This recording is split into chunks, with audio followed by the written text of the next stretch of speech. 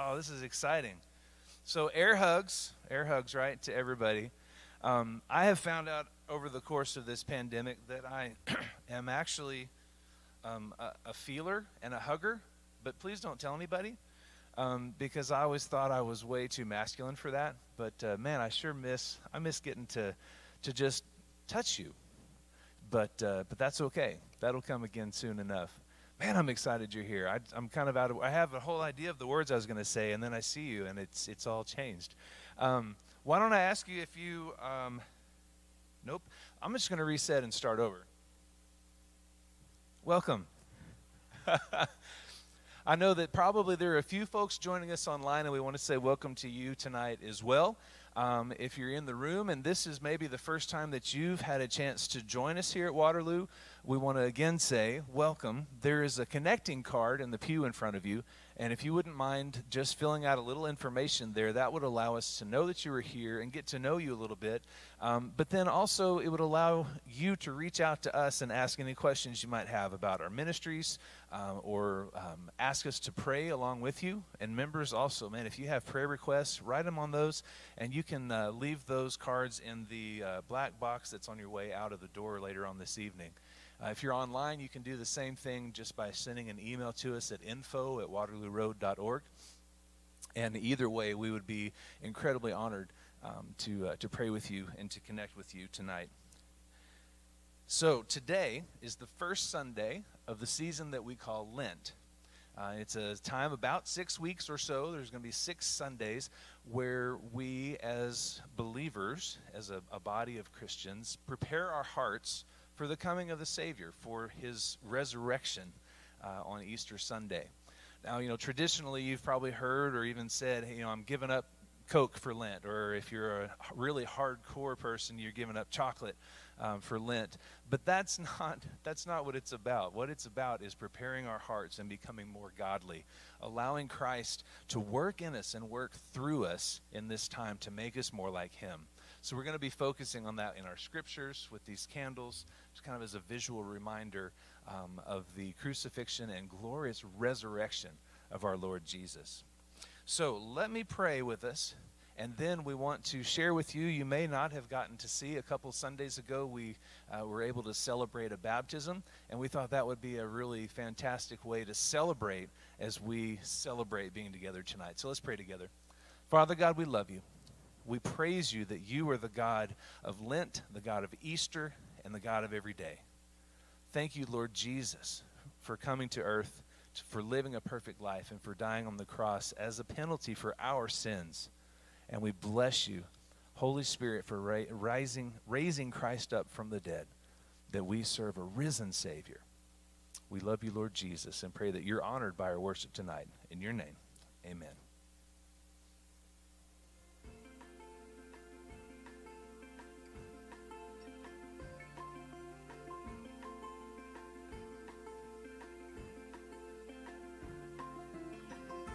Sin is anything we don't do or do, anything we think, say, do, or don't do that disobeys God.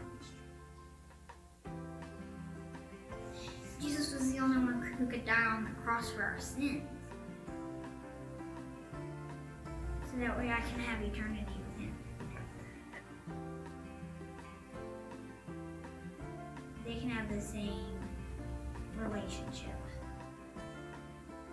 A turtle doesn't get on the top of a fence post by itself. It has to have help. Cora doesn't come to this place, the waters of baptism, without the help of so many. And I am so thankful for her parents, Christopher and Katie, that have taught her the ways of the Lord and have brought her to a Bible-believing church so that she can hear the Word of God, be exposed to the gospel, and allow the Spirit of God to work. I'm thankful for grandparents that have prayed for her and set an example before her, for aunts and uncles and great aunts and uncles that's all had a part in praying for this day. And I want to ask, if you are a part of Cora's family, would you just stand for a moment and we want to recognize you and say thank you for being a part of this special day. God bless you for all that you have done to bring Cora to this place. I'll never forget the Sunday afternoon sitting at lunch table with my wife. We had just gotten through preaching and was at home, and I got a phone call, and it was Cora's voice. She said, "Grampy, I just gave my heart to Jesus today." And my heart rejoiced. I'm not a gymnast, but I was doing cartwheels inside. And so it is my privilege and honor to not only get to baptize my granddaughter, but now she's my sister in Christ. And Cora, did you give your heart to Jesus on September the 20th of 2020? Yes. You did? You want to follow him the rest of your life? Yes. Well, Cora, because you've done that, it is my joy to baptize you, my little sister, in the name of the Father and the Son and the Holy Spirit, buried with Christ, beautiful likeness of his death, but raised to walk in a new life. I love you, Cora. Love you.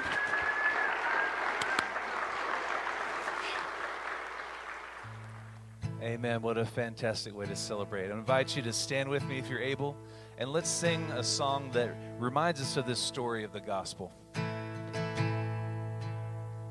I cast my mind to Calvary, where Jesus bled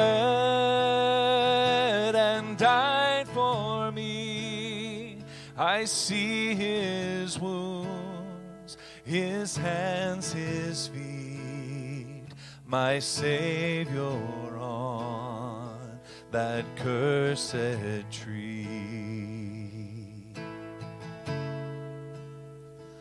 His body bound and drenched in tears, they laid him down in Joseph's tomb, the entrance sealed by heavy stone, Messiah still and all alone.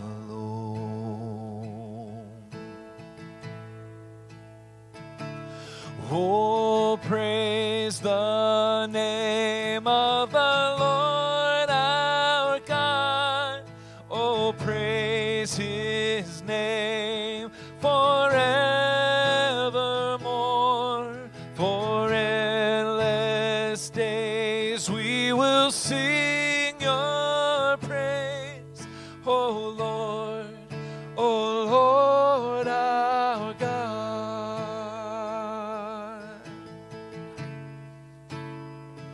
Then on the third and break of dawn, the Son of Heaven rose again. Oh, trample death, where is your sting? All of the angels roar for Christ the King. And they sing, oh, praise the name of the Lord our God. Oh, praise his name forevermore. For endless days we will sing your praise, oh Lord, oh Lord our God. And we know this is what's coming next. He shall return with robes of white. The blazing sun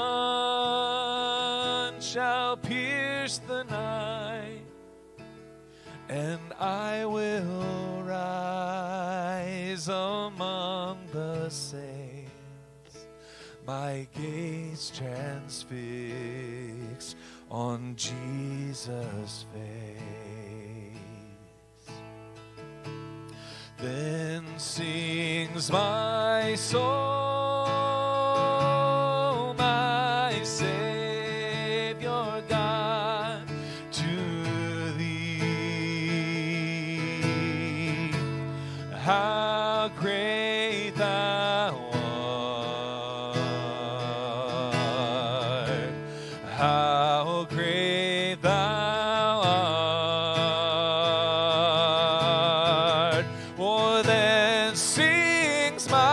my soul, my Savior God, to thee. How great thou art, how great thou art.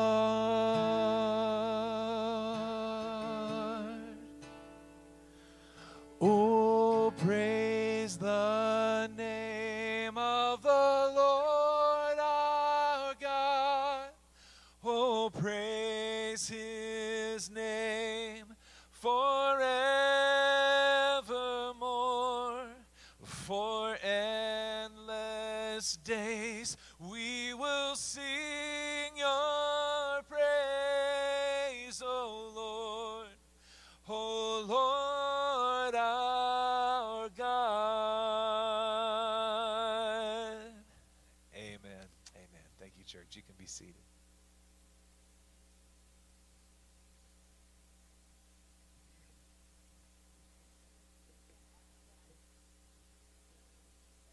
Our Savior. We remember that he is our prophet, priest, and king. He has all authority over heaven and all the earth, and he reigns as our risen Lord. It is because of Christ's sacrifice that we are able to come before God, and we look to him to save us and to save our world. Hear these words from Hebrews 4. Since then we have a great high priest who has passed through the heavens, Jesus, the Son of God. Let us hold fast our confession. For we do not have a high priest who is unable to sympathize with our weaknesses, but one who in every respect has been tempted as we are, yet without sin.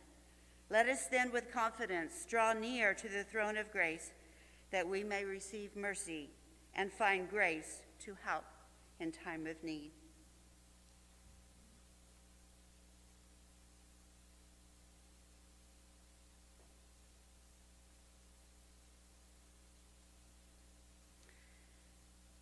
Lord Jesus, as we walk with you through these 40 days, let your light shine into our hearts. Brighten the darkness of our lives and show us where we need to repent. In our thoughts, words, and actions, teach us to rely on you. Renew us, your people, that we may carry your light to the world.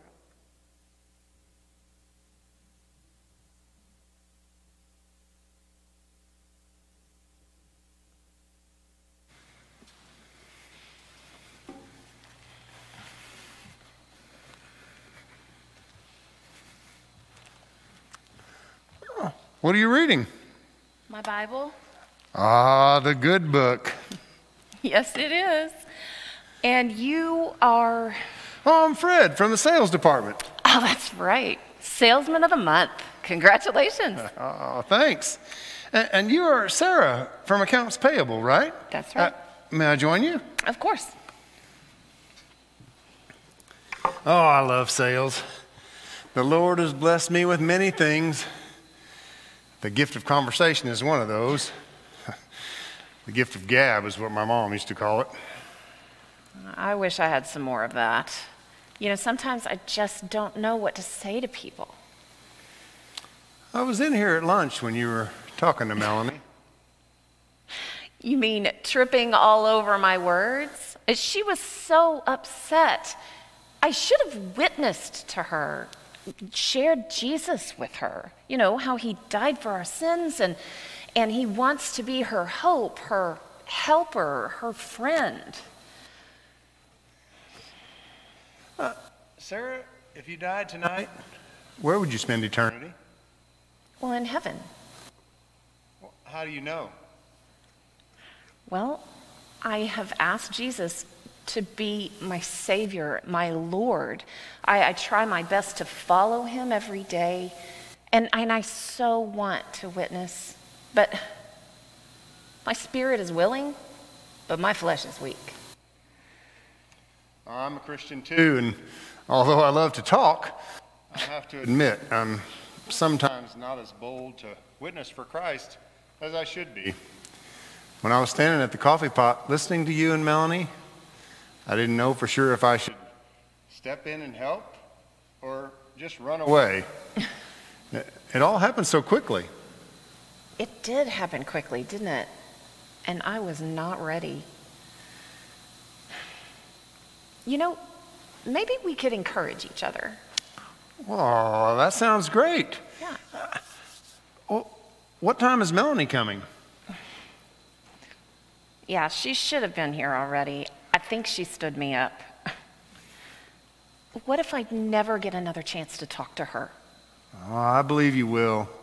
I believe that God started your conversation with her, and He will make sure that you have a chance to continue it. Well, she did agree to go to church with me on Sunday. Well, you should stop by her office and make the arrangements. It will help develop your relationship, and you know, you might bring her a Bible too. Oh, and I know just the friends to introduce her to. Thanks, that's a great idea. I'll do that now. Oh, well, let me know how it goes. I will be praying for her and for you. Thanks. Father, thank you for bringing people into our lives to grow us and make us more like you. Give Sarah the words to witness to Melanie. And Lord, I pray the Holy Spirit will move in Melanie's heart so that she will be ready to receive the message. I pray these things in the name of Jesus. Amen. Amen.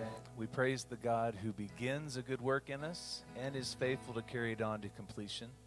We praise the God who allows us to begin these gospel conversations and make sure that we have an opportunity to complete them and to continue them. I invite you to stand with me again. Let's celebrate the deep, deep love of God our Father for us. How deep the Father's love for us, how vast beyond all measure, that He should give His only Son to make a wretch His treasure. How great the pain of searing loss, the Father turns His face away, as wounds which mar the chosen one bring many sons to glory.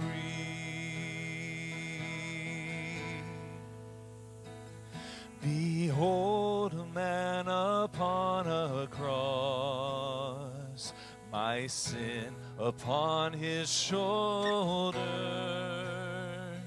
Ashamed I hear my mocking voice call out among the scoffers. It was my sin that held Him there until it was accomplished. His dying breath has brought me life.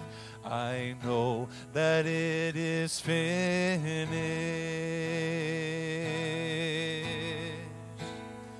Now I will not boast in anything, no gifts, no power, no wisdom, but I will boast in Jesus Christ, His death, His resurrection.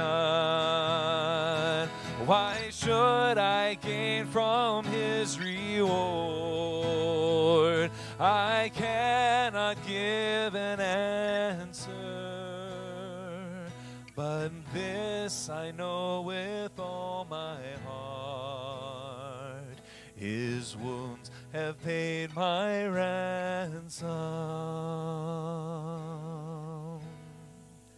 Oh Lord Jesus, your wounds have paid our ransom, and we praise you, we bless you for that.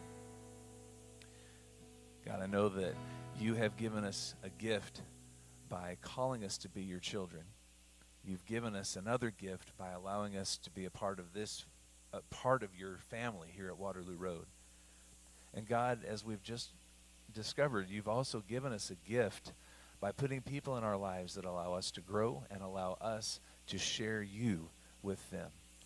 God, I know that we all know someone who is far from you, and we want to take a moment to lift them up to you by name, that you would begin to work and move in their hearts and draw them to salvation, Lord.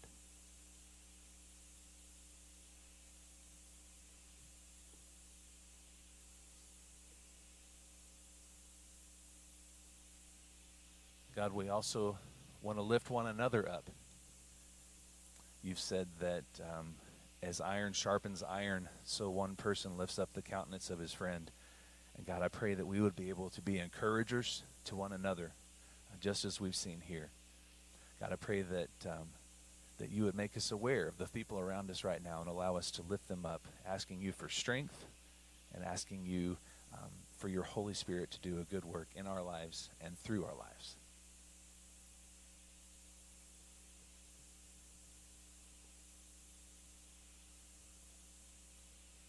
And finally, Lord, we pray for ourselves. We pray that you would do your good work in us tonight as we continue to worship you, that you would do your good work in us tonight as your word is preached, as we lift our prayers and our voices to you. God, I pray that you would knit our hearts together anew. Thank you so much for this church family, Lord. And I pray that you would make us more like you tonight. Show us who you are. Show us your ways and help us to walk in them. In Jesus' name we pray. Amen. So I wanted us to learn this song. It may be new, and it may be not new because it's not a brand new song. So hopefully this is one you've heard before. It's called Show Me Your Ways. This is our prayer tonight. It sounds like this. If you want to join in, go right ahead. Otherwise, let me sing it once. Show me your ways, that I may walk with you. Show me your ways. I put my hope in you. The cry of my heart is to love you more, to live with the touch of your hand, stronger each day. God, show me your ways. That's all there is to it. Let's do it again. Show me your ways, that I may walk with you. Show me your ways. God, I put my hope in you. Oh, the cry of my heart is to love you more, to live with the touch of your hand, stronger each day. Oh, show me your ways. And the psalmist says this, to you, O Lord, I lift up my soul. O my God, in you I trust. Let me not be put to shame. Let not my enemies exult over me. Indeed, none who wait for you shall be put to shame. They shall be ashamed who are wantonly treacherous. Make me to know your ways, O Lord. Teach me your paths. Lead me in your truth and teach me, for you are the God of my salvation. For you I wait all the day long. Remember your mercy, O Lord, and your steadfast love, for they have been from of old. Remember not the sins of my youth or my transgressions. According to your steadfast love, remember me for the sake of your goodness, O Lord. Make me know your ways, O Lord. Teach me your paths. Lead me in your truth and teach me, for you are the God of my salvation. For you I wait all the day long. Good and upright is the Lord. Therefore, he instructs sinners in the way. He leads the humble in what is right and teaches the humble his way. All the paths of the Lord are steadfast love and faithfulness for those who keep his covenant and his testimonies. Make me to know your ways, O Lord. Teach me your paths. Lead me in your truth and teach me, for you are the God of my salvation.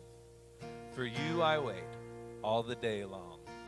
And we sing, show me your ways, that I may walk with you. Show me your ways,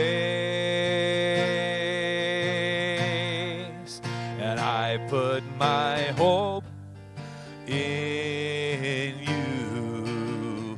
Oh, the cry of my heart is to love you more, to live with a touch of your hand, stronger each day. Lord, show me your ways.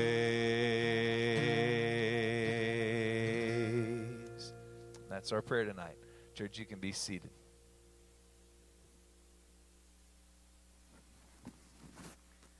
Good evening, Waterloo Road. How are we?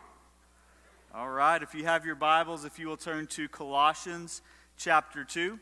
Colossians chapter 2. And while you're turning there, just want to say it has been so good to be able to meet some of you for the very first time tonight, and then others to be reacquainted. Around the time that I came in, it seemed like when the numbers started increasing, but so many have said, been getting to know you online. And aren't you glad, aren't you thankful for technology for such a time as this? And we're always trying to improve on that. But there's something different about being able to gather face to face, even if it's just with half a face, right? There's something different about what we're doing tonight as opposed to maybe what we've been doing the last several weeks or months as we've just been watching online. And so just wanted you to know that I'm thankful for you, so glad that you're here.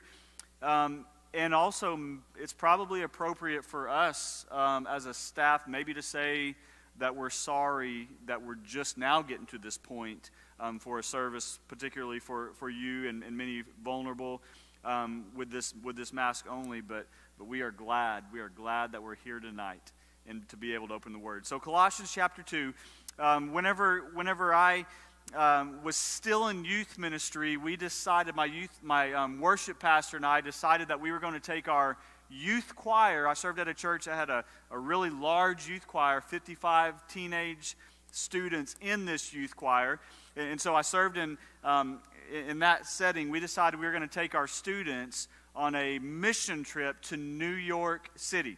Every year, at the end of the year, we would take a youth choir mission trip, a choir tour, where we would go here or there and we would sing along the way and do different mission projects along the way and have some fun along the way. And so we announced that we were going to New York City, and our students were pretty pumped. I mean, they were excited about getting to go to New York City. Most of them and most of the adults that were going with us had never been.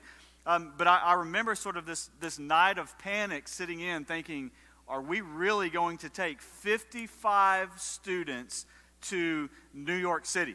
Like, how are we going to navigate? We rode a tour bus, like one of those 55-passenger buses, like Greyhound-type buses. We rode that to New York City. They dropped us off, and we were going to spend the week navigating around subways and on foot and no transportation other than that while we were in New York City. And so rather than trying to just sort of figure things out on the fly, my worship pastor and I, we flew to New York City a few months ahead of time, and we started meeting with the people we were going to be serving. We started putting some eyes on the places we would go, making all the contacts. Here's where we're going to eat on the way, all of that. And the last day before we were to fly back to Oklahoma, we decided, hey, this isn't probably good enough. We're not comfortable enough. And so what we decided that last day we were in New York City on this preview trip, before we took our students there, we decided we were going to ride every subway route that we would take the entire week and we would get on the subway where we were going to stay.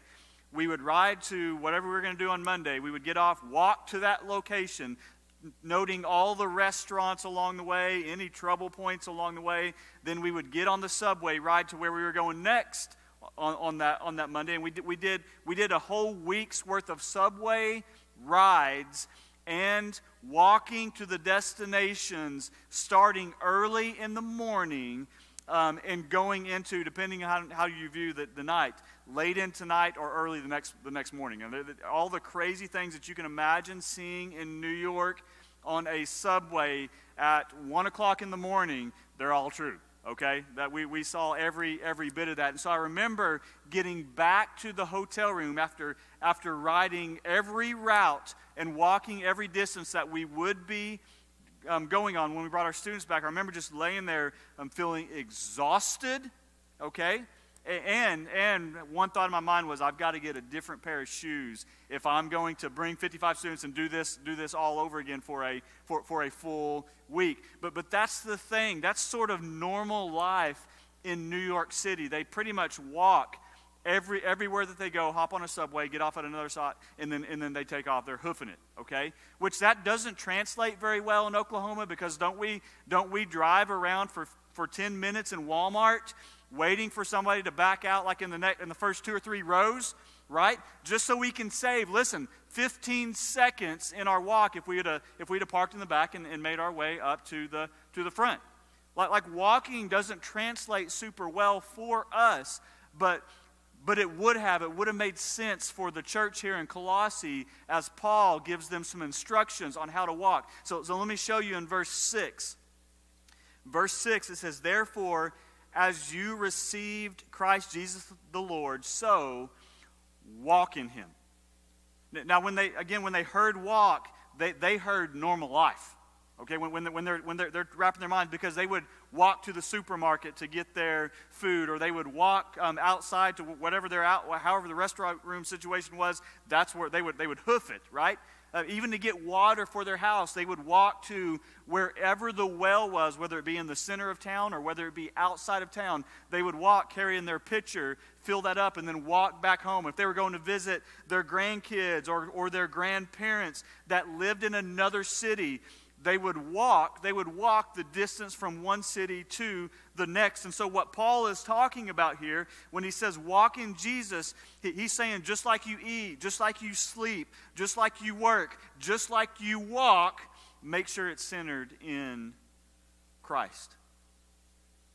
And it's interesting, the language that he uses here. He tells us to walk in Jesus.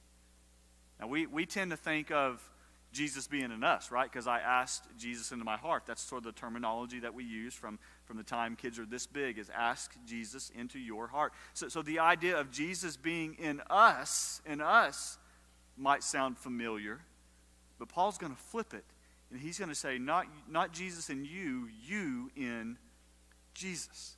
He's going to say, walk in Jesus. And in this text, he's going to give us some very specific ways that we walk in Jesus. And so this evening, four ways that we walk in Jesus.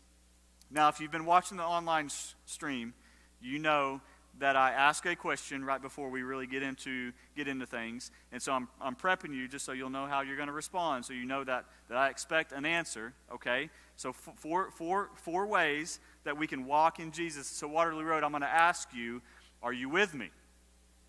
Okay, all right, number one. Here's how we're to walk in Jesus. Number one, we are to walk rooted in Jesus. Walk rooted in Jesus. So verse 6, just as you received Christ, therefore walk in him. Look, rooted and built up in him. So when I made the transition from youth pastor to senior pastor, there was, and I was praying through all that and feeling that strong pull that God was moving me in that direction. My wife and I began to pray, and we began to sort of put our lives on the table and say, God, here, you can use this. You could send us wherever. But we had a couple of exceptions. We were like, God, send us anywhere, but it'd be really okay if you didn't do this. And here was our two requirements. My wife's requirement was that God not send us to Altus, Oklahoma. That's where she was born, western Oklahoma. Some people might say it's the armpit of Oklahoma. And I got to kind of be careful, because I had a guy come up to me after this morning. He was like, "Well, I'm from Altus," and so it's just kind of a little bit of an odd situation. But I'm not really knocking Altus, it's other than the fact that my wife said, "I've been there, done that. Don't really want to go back." Okay, and here was my requirement of the Lord. Okay, Lord, I'll go anywhere, do anything, be anything you want me to be. Just do not send me to a small town. Okay, now here's my reasoning. I grew up in a small town of 500. We had 30 in my graduating class, which was the largest class ever at Indiahoma High School. I feel like I had been there, done that in small town church. And here's what I learned, even as a child growing up. Here's what I would see. I would see people get mad at the pastor or get mad at somebody in the church, which that happens, right? Like we are. When we rub lives together, we upset each other and so if we're in a metro area and you get mad or don't agree with something, the leadership of the church, what you tend to do in the metro area is you go down the road to the next church where you can sort of get mad at that pastor for a while, and then you'll come back, or you'll go to that. That's metro life, okay? In small town life, if you get mad or angry at the pastor, here's what you do. You cross your arms, you glare at the pastor while he's up there preaching, and you do everything you can to make sure he knows that you don't like him, that you don't agree with him, that you're not on board with where he's at, but you don't leave. You might even talk about him. I know it doesn't happen at Waterloo Road, but you might even gossip about him in a small town to whoever listens. And here's the mentality. I was here before you got here. I'll be here after you're gone. And so if he's there 2 years or 5 years or 10 years, in a small town, you almost seek to make that pastor's life miserable if you don't like him or don't agree with him. He preaches too long, preaches too short, too funny, not funny enough. And so that was my God. Don't send me there, because I grew up with that. I saw what it's like. If I'm going to give my life to advance the gospel, I want to give my life to advance the gospel and not argue with church members. And so, lo and behold, if God did not send us to Friendship, Oklahoma, which is 6 miles outside of Altus, and population 17, and that included my family that moved there. Okay? Garth Brooks sings the song "Wheat Fields as Far as I Can See." You probably heard that line in one of his songs. And so he is, that's what Friendship is like. And so Friendship Baptist Church is here, and there's wheat fields and cotton fields, and there's about 5 houses all right there, a volunteer fire department. That's it. That's it. We moved there in the middle of a drought, which that's not really unusual if you know anything about western Oklahoma. They're in a drought 90% of the time. But whenever that drought goes on and goes on and goes on, I mean, the farmers, they start being like, "Hey, who moved here? What happened when this drought started? Oh, we got the pastor. The pastor moved here. Probably his fault." So we're here in the middle of this drought. It's not raining. We're hearing the old timers talk about, well, we're heading into the next Dust Bowl. Like, that's how dry it was.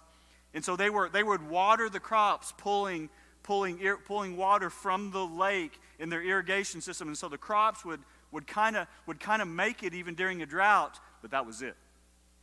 And so your yard very quickly turned yellow and stayed that way. It was so dry, even the weeds were dying. The animals would die if there wasn't water brought in. I mean, it was, when I say dry, it was dry. The trees were dying. Everything dying. We had 2 great big trees in the yard, in the parsonage. We lived right across from the church. 2 great big trees. And all through that drought, the time we were there, their leaves always stayed green while everything else died. I thought about that one day. And then I thought about how deep those roots must go into the ground to reach that water that was way, way, way, way below the surface. trees with deep roots make even the driest. They live and thrive even in the driest of situations when the roots are deep. If you've seen these storms that have blown over these massive trees, you see that the root system is ginormous, right? And there's a hole in the ground where this tree has been uprooted because the roots run deep. That's the idea of what it means to be rooted in Jesus, that we're not superficial and we don't go an inch deep with him, but we have roots that over time, they run deeper and deeper. The longer we are with the Lord, and the longer we desire to walk with him, walk in him. One thing I love about preaching through entire books of the Bible is you get to see things in context. And if you remember a couple weeks ago in Colossians, we talked about suffering. Remember, that's what Paul talked about. He talked about suffering. And last week, he said the language that he used was he was struggling. And here we get to this point, right after the struggle, right after the suffering. And what Paul is trying to communicate to us is one of the greatest tools that God gives us in suffering and in struggling is roots that run deep in Jesus. Friends, don't make the mistake that some people make. They cruise through life and spend very little time connected to the Lord in Scripture reading. They spend very little time praying to the Lord. They just sort of coast through life because they got everything figured out. And tragedy hits, and then they try to go deep with the Lord because things are tough.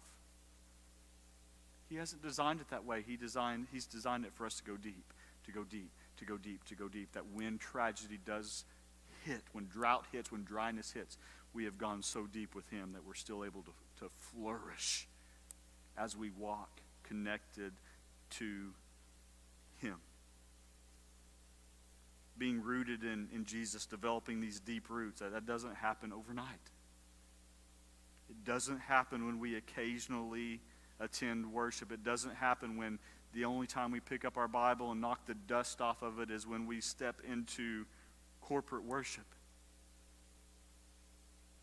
Deep roots, rooted deep in Jesus, rooted in Jesus. It is a day in, day out, week in, week out, month in, day after day, month after month, week after week, back, flip-flop, week after week, month after month, year after year, decade after decade, walking in him, rooted. To walk in Jesus is to be rooted deeply in him. The second thing this text is going to point out, the second way that we walk in Jesus, not only are we rooted in Jesus, but number two, we are built up in Jesus. So verse 6 says, just as you received Christ Jesus the Lord, so walk in him, rooted and built up in him. And so if the first example that Paul uses is sort of this agricultural example, roots that go deep, that's below the surface. That's things that you don't see. Now he's speaking a different language. He's speaking sort of this builder, this construction language that's built up where you can see what's going on and you are seeing fruit that's being produced as a result of being built up. And it's this idea of day after day, month after month, year after year, decade after decade, time with the Lord, you are being built up layer after layer after layer after layer of being built up in Jesus. Now, if you went out this past week, you know a thing or two about layers, right? Because it was negative 30 with the windshield. I mean, what's that about? Okay? Negative 30 with the windshield. And so I was out this week and I was doing some, clearing off the sidewalks and trying to get away where we walk out. And I mean, truth be told, I was going crazy in the house. And so I had to get out. And so what I did is I put on like 2 or 3 socks, and then I put on like my Under Armour thermals, and I put pants on top of that. And I had like 3 shirts and a vest on, and then a great big coat, and then I put my ski bibs on over that, and I had my great big boots that are layered and insulated, and so I'm out there working in the yard, and believe it or not, I mean you might have been out there in the same way, but believe it or not, there was a time when I was out there in that negative 30 with the windshield, where I got hot and started having to shed some of those layers. I never would have made it if I'd have just walked out there with my jacket, just throw that on and go out there. Never would have made it. But there's something about layer upon layer upon layer upon layer that when you need it, when you need Christ the most, he is there. When we've built our lives upon him and built our lives upon him, built our lives upon him. For the last, longer than a decade, about a decade and a half, I personally can count on one hand the number of days I haven't met with my Lord. And I'm talking about the number of days I haven't just gotten by myself and opened up the Word and read the Word and studied the Word and prayed the Word and wrote out in my journal what the Word was saying, what it was saying to me, what it was meaning in the context, what it's saying to me today. So we're talking about 10, 12, 15 years of just a few days of missing out on that. And so here's what I know. Here's what I know. That when I started, or even like this week, if I spend a little bit of time in the Word, I don't feel like that makes a real big difference if I'm just in the Word just briefly. But after doing that for a month, and after doing that for a year, and after doing that for a decade, I can look back and I can tell you with complete confidence that I'm not who I was a year ago, and I'm not who I was a decade ago. And the biggest reason for that is that day in, day out, being in the Word builds us up layer upon layer upon layer upon layer as we spend time with the Lord and as we grow in the Lord. Jesus uses an example of this in the New Testament, an illustration, where he says that there's two guys. One guy, the wise man, builds his house upon the rock, right? And so there's a solid foundation, and then he frames his house, and then he puts the walls on, and he puts the roof on, and the shingles, and then comes back with the guttering, and comes back with just the windows. He builds his house starting with a foundation, then builds a layer on a solid foundation. He says there's also a foolish man who also builds on a foundation, but it's a foundation of sand. And so he frames his house on the sand, and he builds his walls on the sand, and he builds his roof on the sand, that being the foundation, layer upon layer upon layer upon layer. And then a storm hits, right? And which house does the storm hit? Huh? Both, right? Both. That's not a trick question. The storm hits both. It hits both houses. And there's one that maybe loses some shingles, right? Maybe the guttering's damaged. Maybe a window's knocked out. But it stands because the foundation and the layers that's built on top of the good foundation are able to withhold that storm. And there's another one that's built on the wrong foundation, layer upon layer upon layer, on the wrong foundation, that when that storm hits, it falls to the ground. And what Jesus is going to compare that to, he's going to say, the one who builds on the solid foundation, the layer upon layer upon layer upon layer upon layer on the good foundation, is the one who hears the word and then does the word.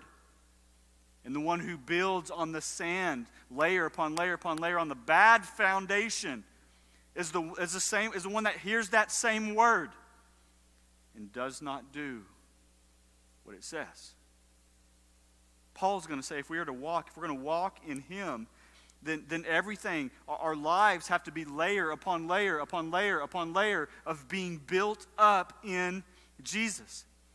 That means my marriage needs to be built up in Jesus. That my parenting, my grandparenting needs to be built up in Jesus. My business, my work needs to be built up in Jesus. My hobbies need to be built up in Jesus.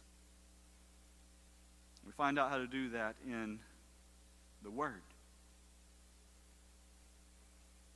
I hear parents and grandparents and friends They say something to the effect of, well, I don't know how to center my marriage, my parenting, my I don't know how to do that on the Word.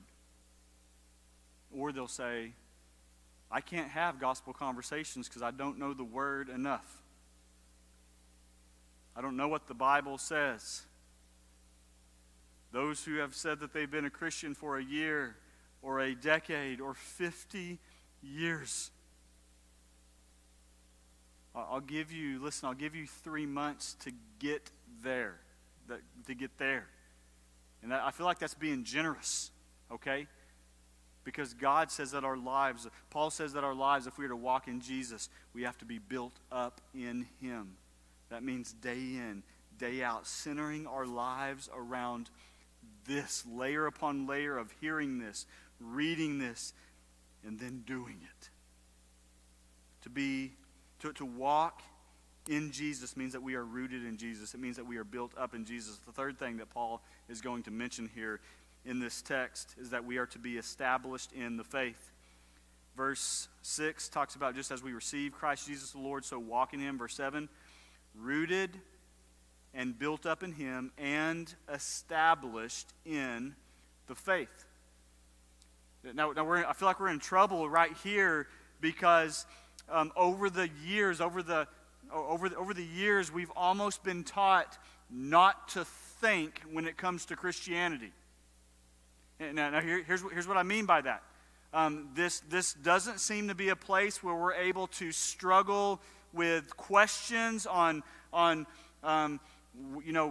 how this relates to what I'm struggling with, or there's hard questions when we read things like God destroying the earth through a flood, and we wrestle with the fact that how is He loving if he does things like this or allows things like this? How is He loving? How is He good if He allows a baby to die or a child to go through cancer? And we have these internal struggles, and when we get to church and we start to wrestle with those questions out loud, it's almost like we're taught, oh no, we don't talk about those things here. Just have faith. Or whenever our kids go off to college, for the very first time, they're hit with things scientifically where this is trying to be disproved from a scientific standpoint. Okay, and our solution, what we've taught is, well, the Bible says it. It's true. Listen, we know that to be true. But when you're wrestling with doubt, there's got to be more. We've got to be taught to think. We've got to be taught to think through issues, to think through difficulty. And so what we tend to do is we tend to ride on the coattails of the faith of those who come before us, right? We ride on the coattails of our parents, or we ride on the coattails of our grandparents, and so it's got to be true because the preacher said it, or it's got to be true because grandma said it, or it's got to be true because the Sunday school teacher said it, and it's almost as if we lump things of the Lord, stories in the Bible. It's almost as if we lump those things together with fairy tales like Cinderella, sort of putting that on the same length, all because we're taught not to think. And so we come up with weird things, and like how weird is this? How weird is this? We have Christians who say they know the Lord and say that they are going to heaven, that cannot point out in here where it says that God saves us. We have men and women who have claimed to be Christians for decades that can't point out in here where it says that we go to heaven, which leads to some really weird twisting of Scripture. So much so that we believe things that are biblical, like God helps those who help themselves, which is nowhere in Scripture. or God will never give me more than I can handle, which is nowhere in Scripture. Or my job to be saved is to ask Jesus into my heart, where that language is not in Scripture, where salvation from a biblical standpoint always uses the language of repent, turn from our sins, and believe. Embrace the belief that what Jesus did on the cross is enough to pay the penalty for. That's the language that Scripture uses concerning salvation. But because we've been taught not to think, we're never stretched when it comes to why we believe the things that we believe. And our kids go off to college and are butchered, and they have nothing to stand by other than, well, that's what I've always been told.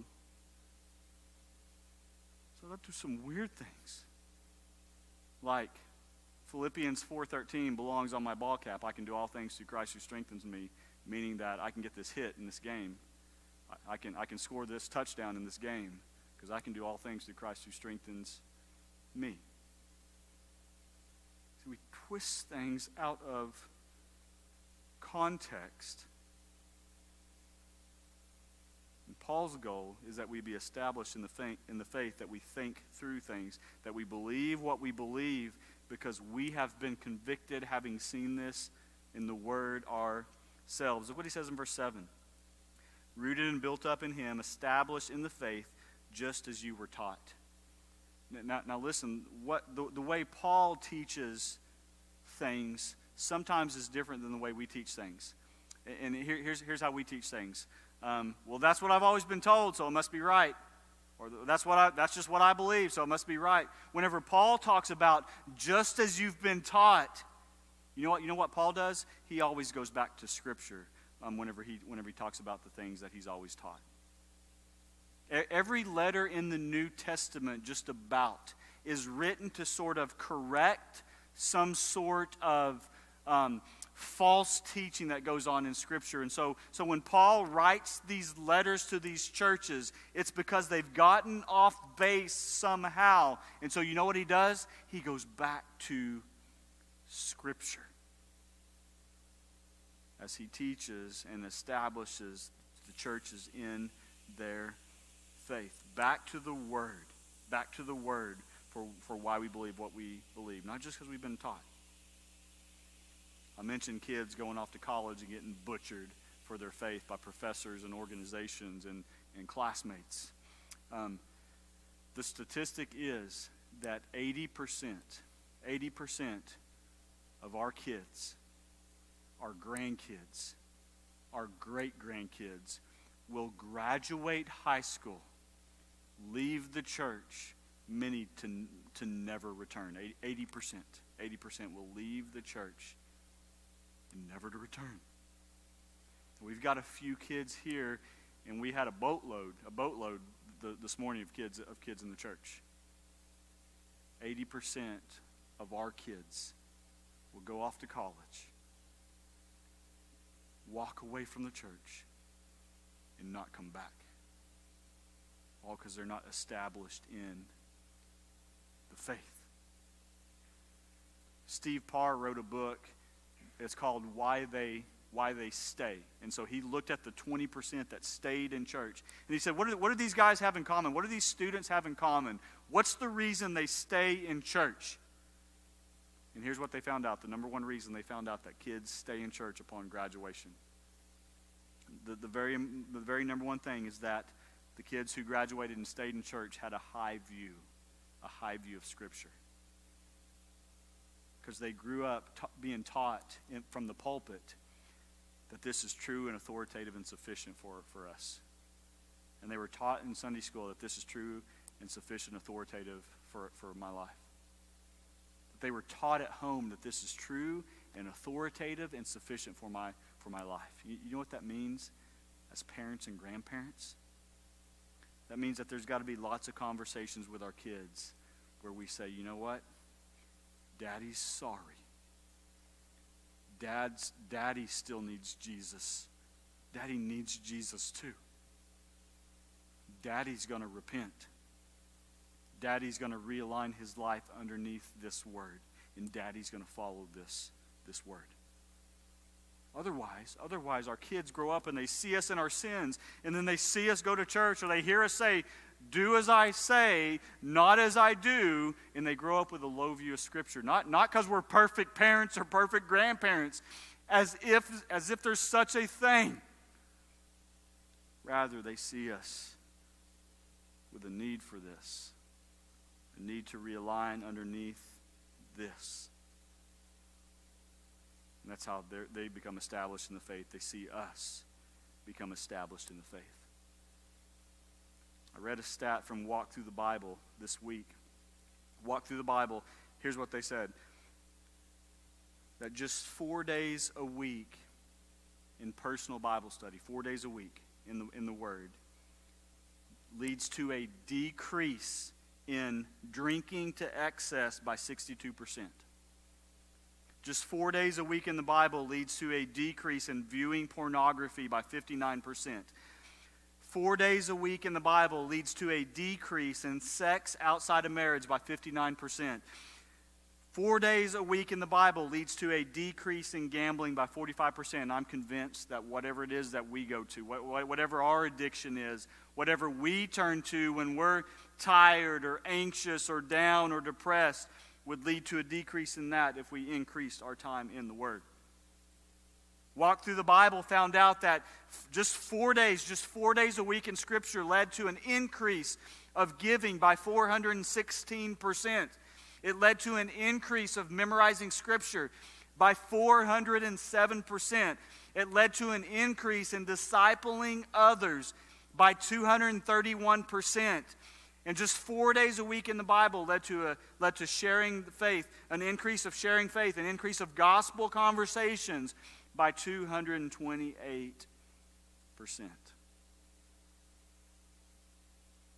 Paul says if we are to walk in Him, we've got to be established in the faith. That what we say we believe, what we say we follow in here, that what we say we believe up here becomes a reality in how we live our lives when we're established in the faith. So to walk in Jesus, we're talking about being rooted in Jesus. We're talking about being built up in Jesus. We're talking about being established in the faith. And then finally, number 4, to walk in Jesus means that we abound in thanksgiving. Abounding in thanksgiving. So we see that in verse 6. As you receive Christ the Lord, so walk in Him, rooted, built up in Him, established in the faith, just as you were taught, abounding in thanksgiving. And it's the idea that as I'm being rooted in Jesus, as I'm being built up in Jesus, as I'm being established in the faith, that what's going to overflow out of my life is thanksgiving as I walk in Jesus. Now, wouldn't you agree that that's been hard the last year? To walk in thanksgiving? In the midst of a pandemic where we've lost loved ones, and we've been sick. We've been worried about catching the virus. We've lost out on family time and lost out on holiday time. And there's been many who have lost their jobs.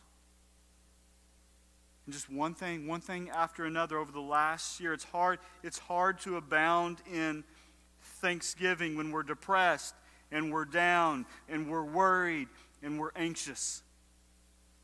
But what Paul's trying to connect here is that when we're rooted in Jesus and we're built up in Jesus and we're established in the faith, that what that leads to is this attitude of thanksgiving. That means that there's this godly contentment in our lives with what we've been given and how we've been blessed and where we're at. That when we abound in thanksgiving, there's this ability to not hold so tightly to our resources that God has blessed us with, so that we can use our resources to be senders and to be generous and to advance the gospel. That to abound in thanksgiving means that we're not robbed. We're not robbed of joy when we see something on Fox News or CNN or local news or social media. That we're not robbed. We're not robbed of joy. Rather, we have thanksgiving even when we see everything around us seeming to fall apart. walking in Jesus. We got a little illustration up here. We're talking about walking. Imagine just walking down a path. What Paul's talking about here and what he talks about every week, what Scripture talks about every week, is everything starts with Jesus. And so the first step on the path is a real relationship with Jesus that involves salvation, right? That involves him calling us from darkness into life and us responding to him and giving our life to him, him saving us. Baptism is the first thing he tells his followers to do after giving their life to Christ. And so when I talk about everything starts with Jesus, if you haven't given your life to him, these four things that we're talking about, it's not going to make a whole lot of sense to you. But assuming you have given your life to Jesus, if we were to just lay this out on a visual, the first step on the path that we talked about is roots that run deep. That below the surface, that there's that real relationship, that growing relationship, that time with Jesus, that established with Jesus. And then the second step along the path is being built up in Jesus. And so it's not just what's below the surface, it is your life-bearing fruit. And one example might be kindness. There shouldn't be anyone more kind, anyone kinder than Christians who have been bought and redeemed by the blood of the Lamb. So being built up, we're talking about fruit being produced externally in our life. Maybe that's where you are. Maybe you've laid some deep roots and gotten past, and now your life's bearing fruit. Maybe you're sort of on the path. Maybe you're kind of to that place where you're talking about being established in the faith. Where you say, well, I am established in the faith. Listen, when's the last time you shared the gospel? When's the last time you had a gospel conversation? If you believe what this says, then you believe that everyone you know and love, spouse, kids, grandkids, neighbors, everyone you know and love will die and stand before Jesus. And without Christ calling them and them responding to the gospel, they'll spend eternity in a literal place called hell. Do you believe what this says enough to take time to have a gospel conversation with someone? Are you so established in the faith that you do what the Word says? That you're convicted there? Maybe you're past that, and you're like to the point of needing to abound in thanksgiving. But you haven't because you've been negative, or you've been anxious, or you've been a whole host of other things, but thankful. Where are you on that path? I'm going to ask us to do something super uncomfortable. In a second, we're going to have a time of response, like we do every week. And during that time, and after, we want to give you a chance to give your life to the Lord. And when I say after, maybe you need to stick around. Maybe we need to have a conversation, socially distanced. But I'll talk about salvation if God's calling you there. But here's where it gets uncomfortable, because I believe probably that most of us are believers. Here's where this gets uncomfortable. The response time is not just for people to come be saved. Did you know that? I think the culture that we've created here at Waterloo Road Baptist Church is that the invitation time is for those to come get saved. But listen, it is for those to come get saved and for Christians to respond to what we just have seen in God's Word. We need to, at Waterloo Road Baptist Church, create a culture where we are always responding to what God says to do. And so here's where it gets uncomfortable. During that song, maybe you don't stand and sing. Maybe you sit and pray, or maybe you come to the altar and pray. Maybe you pray with your spouse, and you get real honest. And you say, this is where I am. I've given my life to the Lord, but I've never gotten past being shallow in my faith. I wouldn't say I'm rooted. I wouldn't say my roots run deep. Or maybe you say I'm at number 2, or I'm at number 3, or I want to be at number 4, but I haven't gotten there. But you be honest and you be real. Where are you at in this? Are you walking in Him? Listen, not by your definition, but by what Paul says it looks like to walk in Jesus. And here's my hope. that wherever we're at on this path, that we'll take a step to the next level. And here's what I believe with all my heart. That us, even in this room, if we got serious about going to the next level, wherever we're at, just the next step for us, if all of us here got serious about that, Waterloo Road would never be the same. And Edmond and Guthrie would never be the same if we all got serious about going to that next level. Oh, the things that God can do if we walk in him. Let's pray. God, we're grateful for your word. And God, we pray that you will help us to respond. We love you and pray these things in Jesus' name. Amen. You can stand or you can sit. You can come to the altar. You can pray where you're at. I know what I'm going to be praying about right now, because I've been working through this all week, and I know where I'm at on this path, and I know where I need to get. And so I know what I'm going to be over here praying. You follow the Lord, and you respond as he leads you. Let's lift him up together. Worthy of every song we could ever sing. You're worthy of all the praise we could ever bring. You're worthy of every breath we could ever breathe. We live for you.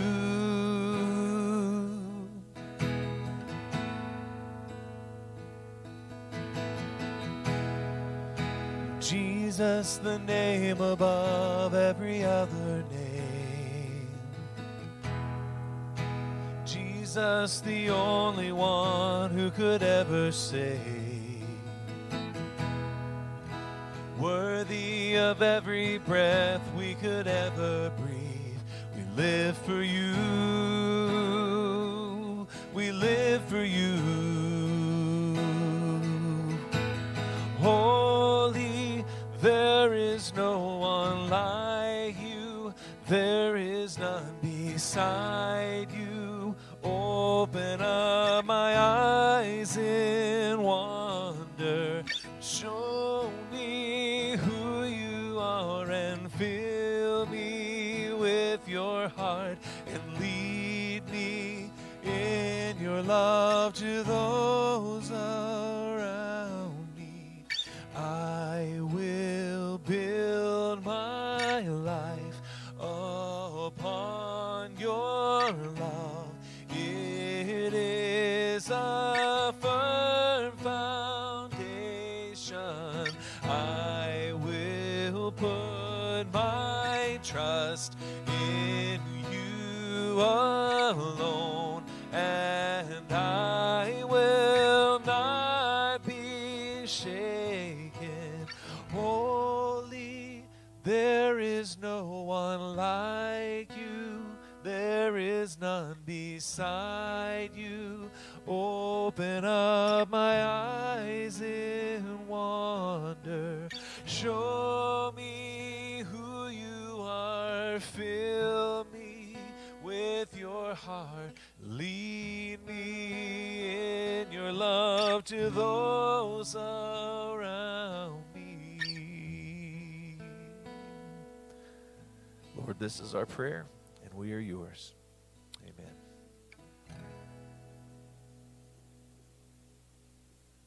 As it turns out, I'm the one that gets to finish this up here today. Well, again, church, man, what an amazing blessing to be together again tonight. Just want to leave you with a couple of reminders, and Heath helped me make sure I get them all. But first of all, we have our preteen Go weekend that's coming up this weekend. And if you know of a preteen, whatever that is, like 11-ish, 12-ish, fifth and sixth grade, thank you, Kurt, fifth and sixth grader that needs to be there, invite them, send them our way, and contact Miss Emily here in the office, and you'll get all the information you need for registration, and that's going to be an amazing time. And what is that? Reed is...